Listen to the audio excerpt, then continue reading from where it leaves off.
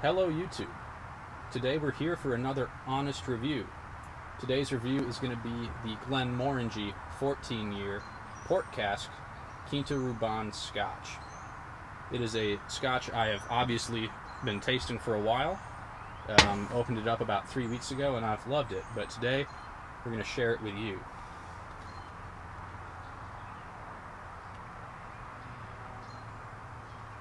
On the nose, you smell some sweetness, dark fruit, a little bit of toffee,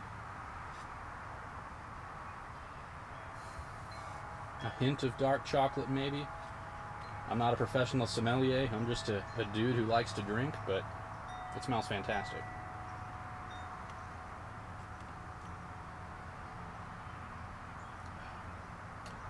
It has a nice long palate.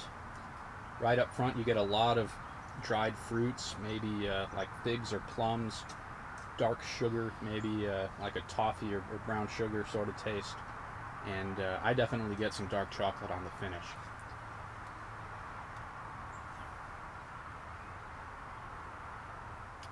That's wonderful. If you guys are interested in this whiskey, I'd also recommend you take a look at the Scotch for Dummies channel. They have a review of this up that I think hits a lot of good points.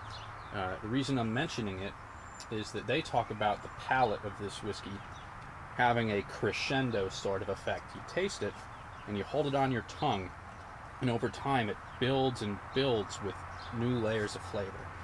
And I have to say that I agree with it.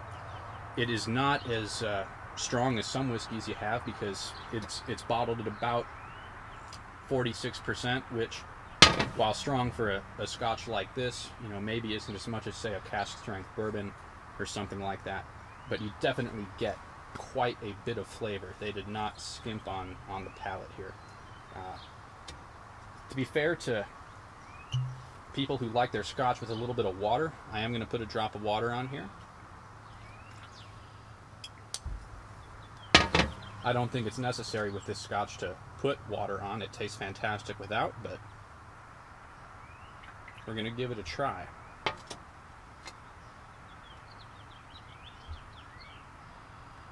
A little bit creamier on the nose after adding the water.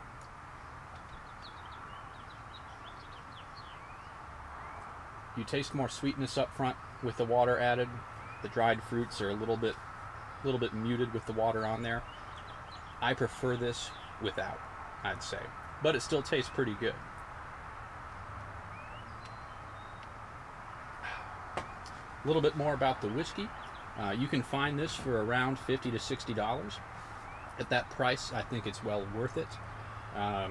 Last week I finished up a bottle of Glenmorangie 18-year, which retails for about $120, and I think this could stand toe-to-toe with that bottle, despite being half the price.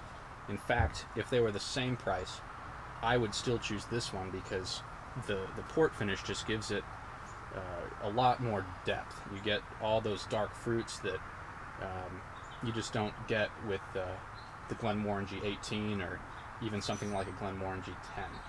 We're going to give this another nose and another taste.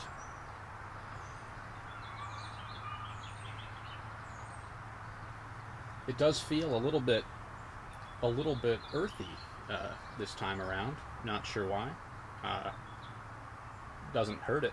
It smells fantastic.